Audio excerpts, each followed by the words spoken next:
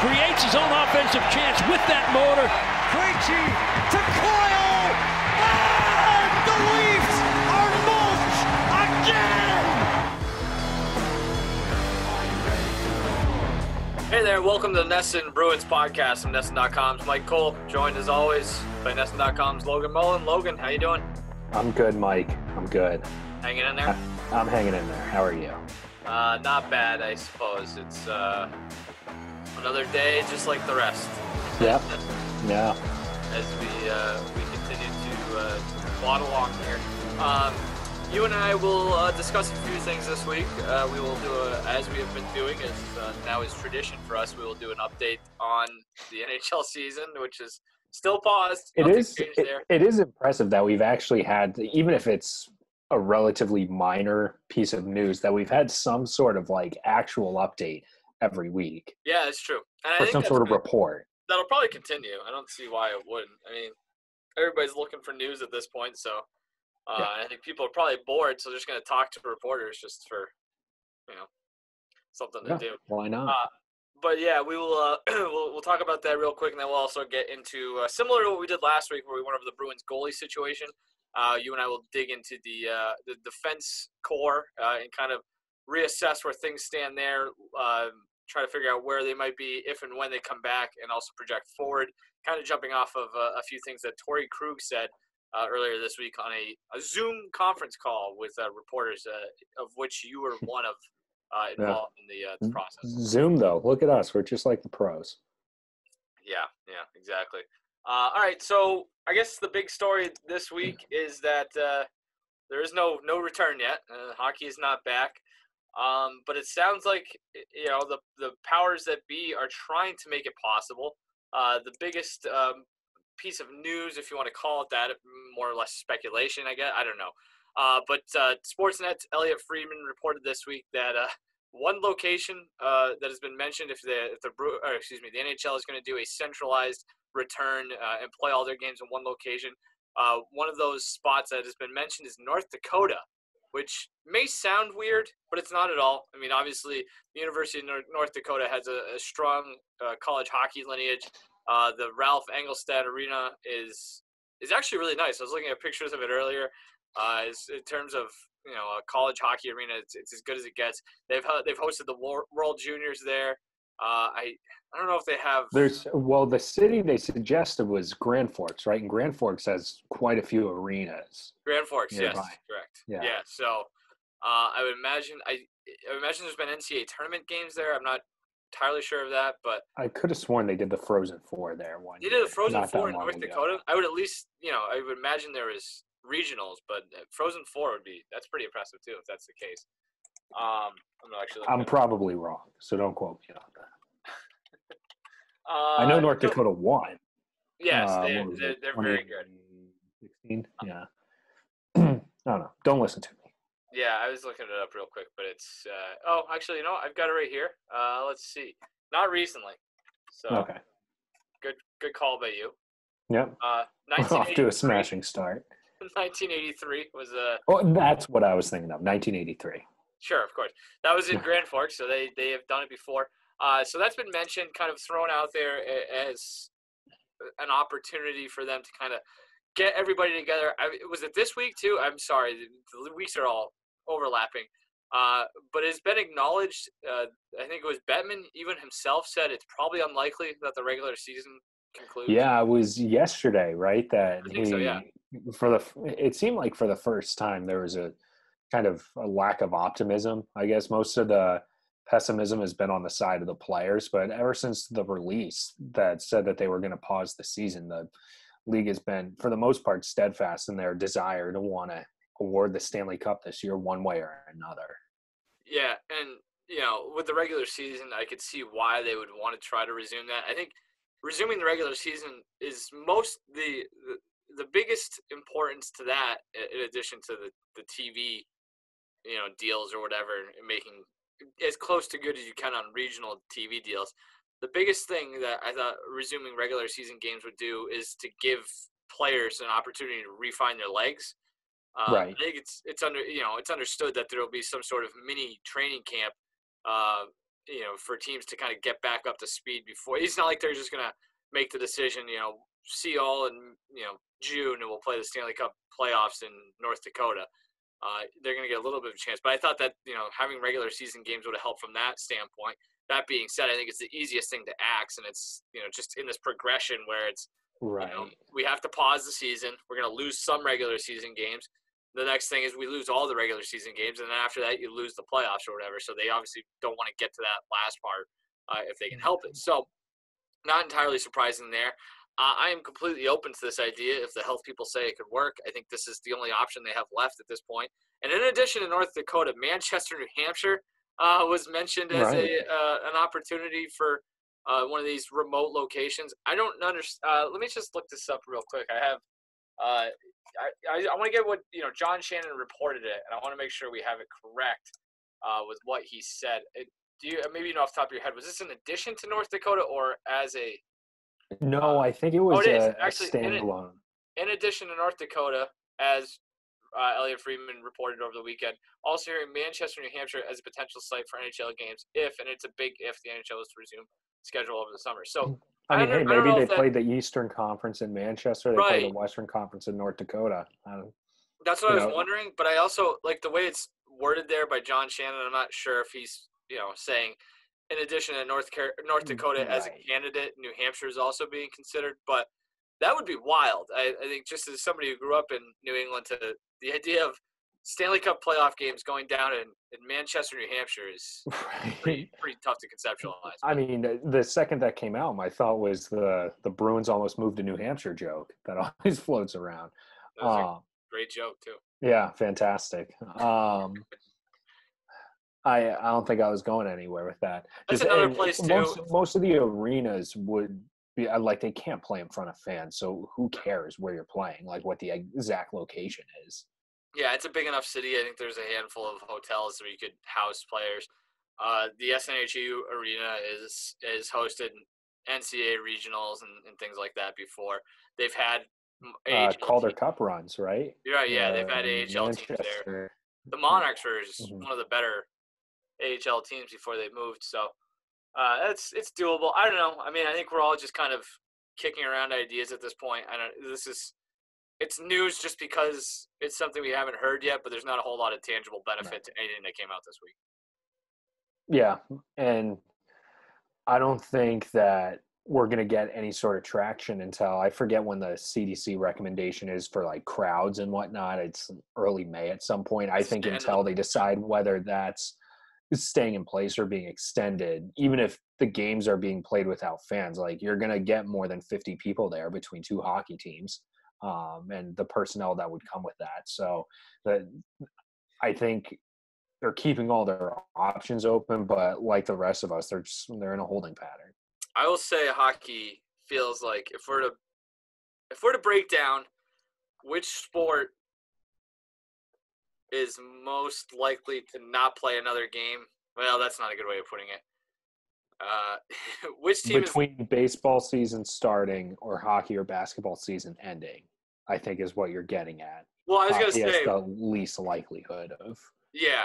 I guess that's just a better way of putting it. I was trying to find a more encapsulating way of putting it, but there's a chance they return in late 2020 to start next season. So I don't want to completely rule out the rest of the calendar year for the NHL, but I do think the nature of the sport in terms of the weather is going to affect ice surface, and it's also you're dealing with bigger teams. I think it's probably a bigger support staff for hockey than it is for basketball, and just the fact that baseball can go deeper into the year if it has to. I think hockey's the most likely to lose the rest of the season, but I still think we're getting a little ahead of ourselves even in that regard. Yeah. I asked you this last week, scale of 1 to 10, 1 being completely pessimistic that hockey returns, 10 being it's a sure thing that we'll have a resumption of this season. Where do you sit this week? I think last week I was at a 4, and that's about where I am still today. I'd be more surprised that if they did play than not, but I'm also not complete, especially with the NHL. Like I really do think that in terms of like, you look at who's running the show between Gary Bettman and Adam Silver, I sooner trust Adam Silver Yeah. to be like, you know what, no, we're not doing this, than Gary Bettman being like, you know, we're going to find a way. And that's not even that much of a indictment of Gary Bettman. I just think right from the jump, they wanted to make sure they finished this season, and you know, they dug themselves that hole a little bit, and now they have to kind of try and find a way, unless they absolutely can't, which they might get put in a position where they absolutely can't. Yeah, that's the thing. I think everybody's going to try to come back until they're told they can't, you know. Right. And it's going to take somebody a lot smarter and a lot more important than Gary Bettman or Adam Silver or, you know, anybody to say this is just not going to happen. And until that that is said, I think there's still hope. And it's going to be interesting. I don't know. I don't know if anybody's going to go against the suggestions of the smart medical people, but that'll be a fascinating thing to see to kind of play out. I was at a 3 last week. I'm going to bump up to a 4. So I'm with – Really? Yeah, I'm just going off of some of the – it's impossible. It's so hard because it's just the data is 2 weeks behind at every point. Right. So it's hard to say. But there is some slight optimism, it feels like, this week, which is I feel terrible even using the word optimism in, one day after 700 people die in New York. It's right. It's terrible that we're at this weird spot where like deaths are almost a sign that we're getting out of this, which is just awful to even think about and try to conceptualize. That is kind of where we're at. But it does feel like some of these measures are working. The question is going to be, well, if they're working now, will they work even better if we extend them even farther? So there's going to just be a real balancing act that is going to have to be done there. So, well, and this is where we put in our weekly disclaimer that it's like there are far more important things than sports. If the hockey season doesn't come back, fine, that's probably the right decision. That said, we can still kick around ideas and and the North Dakota thing is going to be fascinating because you and I were talking about this on a call before we got in here. If they continue to do relatively all right in terms of case number, like, I don't know, if testing gets a little bit better, a little more readily accessible, do you just bring everybody to North Dakota, part of the country that didn't get hit terribly hard, and just say we're bringing 2,000 people to your spot of the world that has not been hit very hard. And it's just as long as we promise that everybody's okay when we come in, it's gonna be good. Cross our fingers, everyone's okay. It is, but like when you think about it like that, you're like this probably is going to be a risk, and it's a slippery slope. Hell yeah. Right, and then once you start, the second that you admit that there's risk, you're like, well, what are we even doing? Like that's what worries me is like eventually at the end of the day, we're just like, this is a terrible idea. Yeah. But I don't know.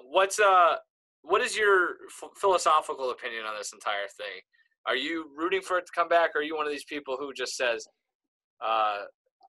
no way, no chance? Selfishly, I want it to come back, but not at the expense of people getting sick. Like, that's not worth it. I would much rather they just bag on it right now and say, we're going to hope that by the time training camp rolls around in September, we'll be able to be completely back to normal. We'll just start the 2020-2021 season. I'm sure if you're the Bruins or the Washington Capitals or some team that's played well this year, you're pissed. But some things are bigger than hockey. Lots of things are bigger than hockey. Hockey is a drop in the ocean compared to everything else in the world. So I'd love to see it back because I like watching hockey, but I also don't want people getting sick. I don't want to keep being cooped up in the same spot the entire time just so that we can watch hockey games. Like that's where I've kind of fallen on it the whole time. Like, just be smart about it.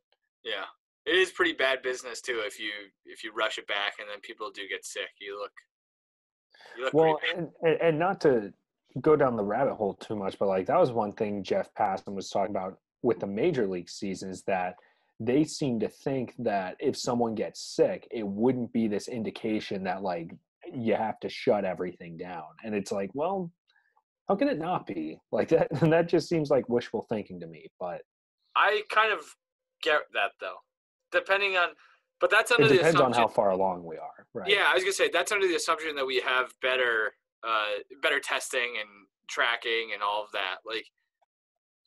who knows? I mean, if you go back 2 weeks, like the world looked like a completely different place. You go back 4 weeks, would be unrecognizable. Who knows where we're going to be 6 weeks from now, Yeah. So, Well, and that's the thing too, is you can't forecast anything right now because there's so much uncertainty.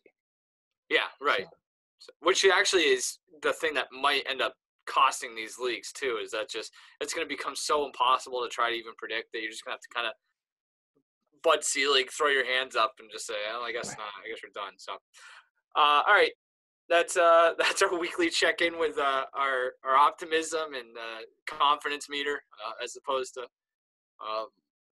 regarding whether or not we'll have actual hockey to talk about in the near future. But we will continue to try to kind of work our way through things here. And as mentioned, you and I are going to shift it here to a conversation about the state of the Bruins defense corps. We talked last week about the goaltending situation, so we'll kind of move into the defensemen this week. And we'll use the Torey Krug conference call as a jumping off point. And before you and I even get into our discussion, the one thing that really stood out from what Krug said earlier this week is, talking about his future with the Bruins. He is in the final year of his contract. If they don't get going again, his Bruins career could be done. And he talked about that on the conference call. So I guess we'll let him take it away and explain where he's at with that. For me personally, I really hope I did not play my last game as a Boston Bruin, and it's been a place for me and my family to grow, and my love for the game and playing in front of these fans is, it's been very special to me, but it hasn't given any clarity. I think if anything, it's made me wonder about this process a little bit more because, I was just in the moment and playing games to help my team win and hopefully push us in the right direction and win a championship. And now with this season paused, and I've definitely wondered about what's going to happen, but in terms of clarity, there pretty much has been none. All right, so that's an interesting take from Torey Krug, and it's one that makes sense and probably one that Bruins fans really don't want to think about because that is a lose-lose situation. That not only would you see the rest of the season eradicated and go up in smoke, but the idea of losing arguably your second best defenseman at this point. Yeah, in terms of offensive production, easily your best. Yeah, you could turn the millennium. And I think this is a good place to start too. You can make an argument that Torey Krug is your most important defenseman. What say you?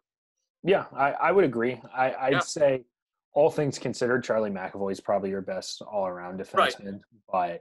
And will be the most important one in 2 years, probably. Well, and this goes back to the conversation we were having the other week about, how do you value a guy like John Carlson versus Roman Josi?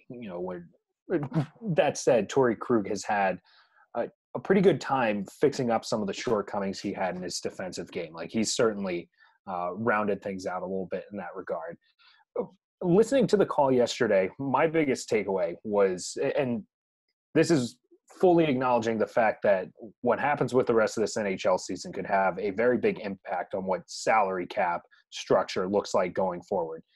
If things have some semblance of normalcy, I don't see how the Bruins, unless they just outright do not want Torey Krug back, don't find a way to get him signed. I don't think he's going to take a massive pay cut to stay in Boston, but I also think it's probably being overstated how much he'll get. And make no mistake, goals cost a lot of money, right? But I think it's Jacob Trouba, John Carlson, Brent Burns, Thomas Chabot are all making about $8 million. I don't know if Torey Krug can make that money because of his defensive shortcomings. To me, somewhere in the $7 to $7.5 million range makes a lot more sense. And the Bruins getting out from under 75% of the Backus contract helps them accomplish that. I think it would take a pretty big gap in negotiations for them to not find some sort of ground. I get the sense that Torey Krug really likes the way his life is going in Boston and that he has found a home there. And if he wants to win, because the theory that's always been floated around is, well, he's from Michigan, maybe he'll go and sign with the Red Wings. The Red Wings are going to be the worst team in the NHL for the next 3 years, at least. I don't know, unless the dollar amount really matters that much to him, which I don't want to tell other people, how they should spend their money. But, I feel like his future is probably a lot more promising in Boston than it would be in Detroit and possibly elsewhere. The more I think about this, the more fascinated I am with it. Yeah. Because my initial reaction was, so how many games are they end up losing? 20 games, roughly? 10 games? No, well, just teams in general, regular season games. What are the Bruins? A regular season. Bruins have, they had 12 games remaining, I think. Right. So 12 regular season games. That's a lot. And if you lose the entire Stanley Cup playoffs, that's a lot too. Yep. But that's not 80 games. So, it's certainly the cap is going to be on the lower end of the projections. I think that's probably fair to assume. But, it's not just the Bruins that are going to have to deal with this. So no, not at all. It's Torey Krug's market gets – what Torey Krug is looking for in a contract is probably less now than it was 6 weeks ago. Right. And so, here's my thing, too, is I think what you're going to see is, especially depending on how much the salary cap shrinks this year, you're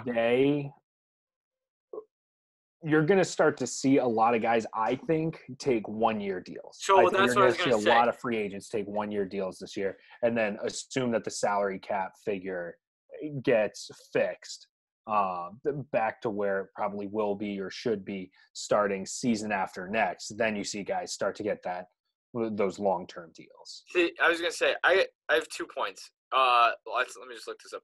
Torey Krug turns 29 on Sunday. So, he's still got a long time left in his career. Obviously, once you get up to 30, things kind of change a little bit. But, if this entire season gets scrapped, is he going to want to leave this up? I feel like maybe this is wishful thinking or pie in the sky or whatever. But maybe they all look at it and say, let's see what we can do to bring this back at least one more year and try to make a run, considering it just got interrupted. Right. And maybe it's easier for him maybe players are going to be more likely, as you're kind of talking about, take those short-term deals and then just kind of navigate through the next couple of years and see where you are and then really try to cash it. And that's actually where the Detroit thing comes in too, is maybe it's a 3-year deal with the Bruins, 2-year deal with the Bruins, and then kind of reassess things both in terms of the contractual landscape and the free agent landscape, and also where the Red Wings are, if that's something that really is if that's something he's really considering, or Minnesota, or any one of these Midwestern rebuilding teams. So I think it's just there's a lot of that uncertainty hurts the Bruins, but maybe it also helps them in this regard. I don't know. In the short term, I think it helps them. Yeah. And I think I also think it's interesting too. Let me just say, the fact that he's making $5.25 this year, he's already gotten a pretty decent deal under his belt. It's not like this is a guy who's getting to real legitimate free agency for the first time. Right. Well, he is, but you know what I mean. Like, he's made a decent amount of money. It's not like he's gotten completely hosed. Right. Out of Sorry. Yeah. Go ahead. Decent paydays. I think if your 3-year thing kind of comes to fruition, it speaks to a bigger situation or whatever, where are the Bruins just going to go for it for a couple more years, possibly put themselves in cap hell, and then become, what we've seen of the Los Angeles Kings and the Chicago Blackhawks in the last couple of years, where it's like, you're signing your soul over to the devil for a few years of cup runs, but you're going to have to pay the piper for it down the road. Yeah. And that's what happens when you start throwing way too much money at, one player. And that's been the Toronto Maple Leafs method. And at least right now, it has not worked out too well for them. It kind of flies in the face of everything Don Sweeney's trying to do. I mean, he's paying $18 million for the most productive top line in the NHL. Right. I mean, that was the Chicago thing too, is that they had to pay Kane Duncan and Taves, Keith and they're paying $20 million between two players who are regressing, while the Bruins have that, you mentioned $18 million invested in a trio that, you could say Bergeron is on the downside of his career, but Pasternak is one of the biggest bargains in the league at this point. Marchand, he's getting up there in age too, but he looks like he's just getting better as well. Mm-hmm. So that's those are the kind of places where they have a lot of I think that's going to give them flexibility here to make the Krug deal happen if they want to. You know, you look at the McAvoy deal, 4.9. That's not a terrible deal either. You know, Carlo, they got it a manageable number. You know, the John Moore thing, that's, you know, you're higher on that than I am, but the John Moore thing, that's not a cap crippling figure. No, it's not, but it's also a number that, like, if you can trade him at some point, that's a valuable $2.75 million if you need it at some point. Yeah. It's manageable in terms of a trade too. Like, and they have a lot of contracts like that as well, where like, I mean, the Krejci thing gets brought up all the time, but he's entering the final year of his contract next year too. So there's a lot of different things they can do if they want to. So I really don't think the Bruins have any sort of untradeable contract for someone they reasonably would want to trade. Yep. Like, you can move that John Moore deal. You know, take a look at pretty much, you know, say they ever wanted to move Charlie Coyle, like they could do that. So, like, they, after getting out from under the back of steel, like they have so much more flexibility. And again, I think that was a deliberate move by Don Sweeney over the last few off seasons. They're in a really good spot. Like, the more you think about it, aren't they? As long as they're not sharp regression from veteran players, they're in a very good spot. Yeah, they're gonna be tight up against the cap for the next few years, but provided they find a way to bring Krug back. But otherwise, like, that's true. But that's why it's there, right? Like, it'd be silly if they weren't spending money. Yep. So that they want to compete. They don't need to be, you know, not every team's going to be the Colorado Avalanche, where all of a sudden you just build this wagon with prospects of yours and you've got all this cap space. So, I mean, through the resources with which Don Sweeney's had to build a team, he's done a good job. So let's say they restart in 2 months. I think we're both in agreement here, but this is a defense core worthy of a Stanley Cup champion, correct? Yeah. And you look at something that within the last 2 or 3 years have been regarded as a complete weakness. I mean, now you've got John Moore is an everyday NHL player, and he's getting healthy scratch. Yeah. Like, you know, take Connor Clifton he's probably a fringe everyday NHL player, but he's getting healthy scratched. How valuable as a piece is like Jeremy Lauzon? Like, right. Well, and that's the thing, is like control for the next 3 years. He's looked pretty good when he's been on the ice. Like, Well, and one thing that stood out to me about Lauzon was that this was back in like February. I think this was before the afternoon game between the Bruins and the Coyotes. This is the game where Lauzon ended up elbowing or boarding Derek Stepan and getting suspended. But before that game, one of the things that Cassidy had pointed out that he really liked about Lauzon was the fact that when they put him with Matt Grzelcyk, he's very good at putting out fires in a better way than John Moore and certainly Connor Clifton are able to do. And if you watch closely when they play together, when Grzelcyk plays with Lauzon as opposed to pretty much anybody else that he reasonably gets paired with, he feels a lot more comfortable in the offensive zone and gets a lot more aggressive, I guess, if you will, because he knows that if he gets burned, Lauzon's a pretty good skater for a guy that he's not as big as he ends up always looking. He's only 6'1", but he's 6'1", 204. Like, he's a burly kid, but he moves well. And he does a good job getting across the ice and basically shutting down odd man rushes coming the other way in ways that John Moore and most definitely Connor Clifton cannot do. And so I think the kind of byproduct of Lauzon panning out so far is that he's made Matt Grzelcyk a significantly better player.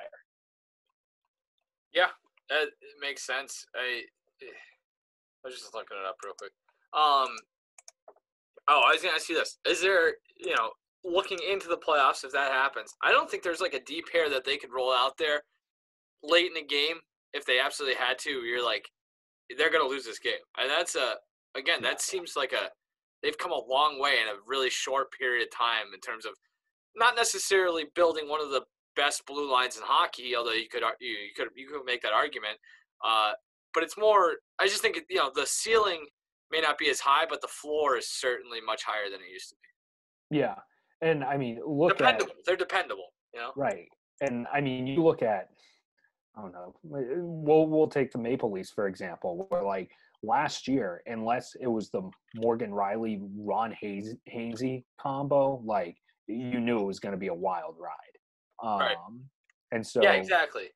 And that's the other thing too about John Moore is that Cassidy really trusts him, where with pretty much any defenseman that they have up short of Clifton, he has no issues playing every single guy, like anywhere from 17 minutes plus each game.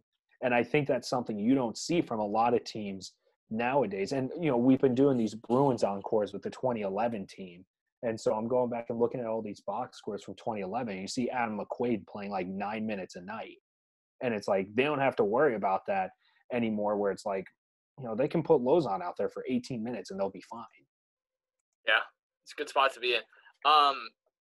Looking ahead after the season too, obviously the Krug thing takes up a large piece of your mental puzzle, but I think assuming they re-sign him, they're pretty good for the next few years too. That's the thing.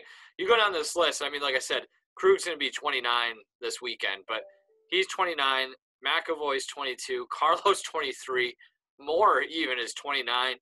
Grzelcyk's 26. Lazon's 22. Clifton 24. You got Vakanainen coming. I think they're in a pretty good spot. Right. Well, that's the thing too, is they're not completely hosed if Krug leaves. Like the offensive production definitely takes a dip, and then things have a different look as Grzelcyk's probably your top power play guy, and then McAvoy is on the second unit.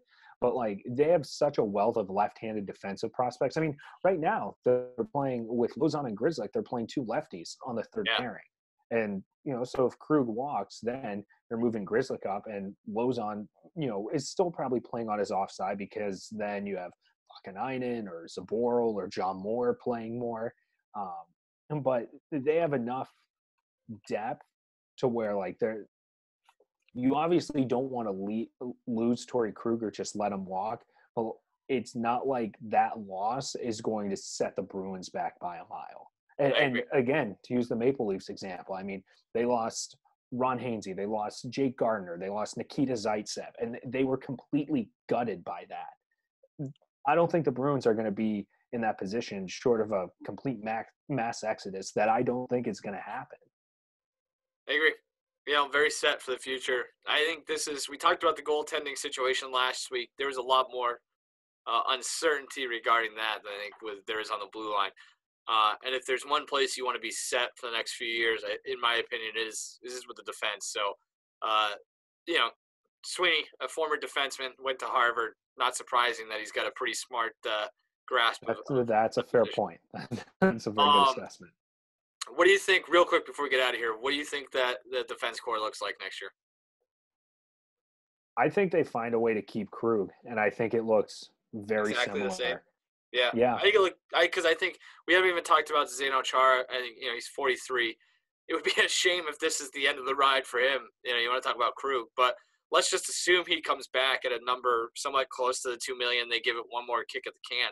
Yeah. I think you're looking at pretty much the exact same group next year. I don't think Sweeney has put himself in a position where he has to be blown away to move guys. Yep. And well, that's the thing too, though. If they think they can bring back the same group next year defensively, maybe there's a player out there on the market this summer that you can make a trade for somehow. You'd have to get creative with the money because like you said, if you re-sign Krug, you're going to be up against it. But they'll have options. I think that's all you can ask for. Yeah, and I think that they had so little depth defensively in recent years, going back to 2016, 2017, that it's like, it's not the end of the world if you're healthy scratching John Moore. Yeah. Like that is a very good situation to be in. So it's like, I know the fan base, for whatever reason, detests him because he makes a little under $3 million a year.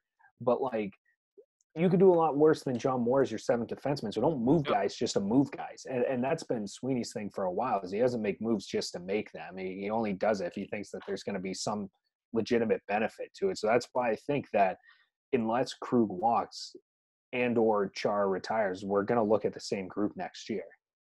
And one thing that's really important to keep in mind too, your only UFAs next year, Joakim Nordstrom, who is much to your chagrin, a relatively inconsequential loss if he leaves. Strong disagree, but he is probably gone.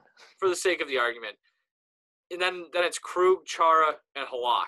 And if you're going into... And Miller, Kevin Miller too, but he's Miller probably too. gone. So let's just say they get the Stanley Cup final in, and it's a very short offseason. Ultimate spin zone, the Bruins are in a lot better position than a lot of other teams if they only have to worry about, Chara, who's basically a layup, and Krug, who's, probably wants, you know what I mean? Like, there's not a whole lot of – their offseason checklist is going to be pretty short. Well, it's kind of like this past season, too. Like, all they had to do was take care of Carlo and McAvoy. Yeah. And they took their time doing that, but the only other moves they made was, Par Lindholm, Brett Ritchie, and Max Lagacé. Right.